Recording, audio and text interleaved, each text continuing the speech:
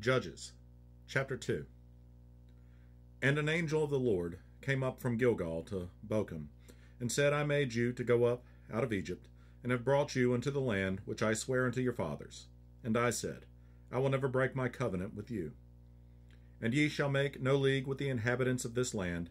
Ye shall throw down their altars, but ye have not obeyed my voice. Why have ye done this?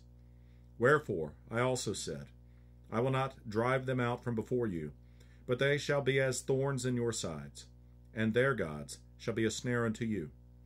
And it came to pass, when the angel of the Lord spake these words unto all the children of Israel, that the people lifted up their voice and wept. And they called the name of that place Bochim, and they sacrificed there unto the Lord. And when Joshua had let the people go, the children of Israel went every man unto his inheritance to possess the land. And the people served the Lord all the days of Joshua, and all the days of the elders that outlived Joshua, who had seen all the great works of the Lord that he did for Israel. And Joshua the son of Nun, the servant of the Lord, died, being 110 years old. And they buried him in the border of his inheritance in Timnath-Heres, in the mount of Ephraim, on the north side of the hill Gaash. And also all that generation were gathered unto their fathers, and there arose another generation after them, which knew not the Lord, nor yet the works which he had done for Israel.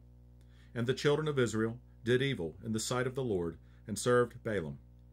And they forsook the Lord God of their fathers, which brought them out of the land of Egypt, and followed other gods, of the gods of the people that were round about them, and bowed themselves unto them, and provoked the Lord to anger.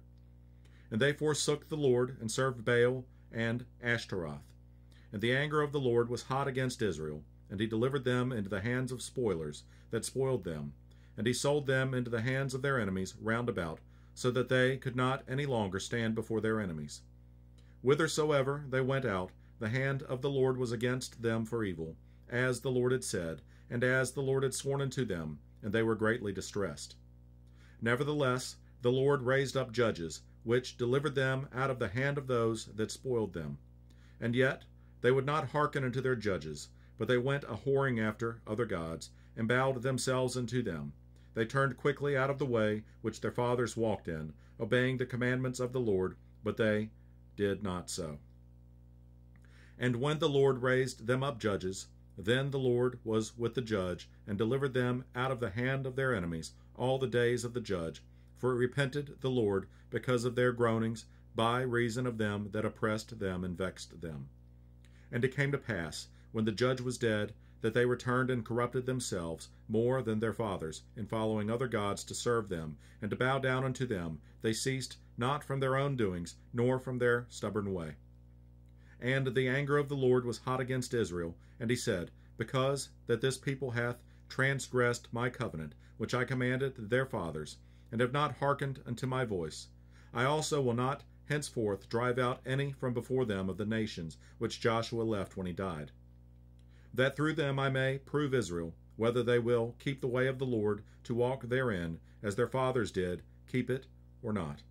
Therefore the Lord left those nations, without driving them out hastily, neither delivered he them into the hand of Joshua.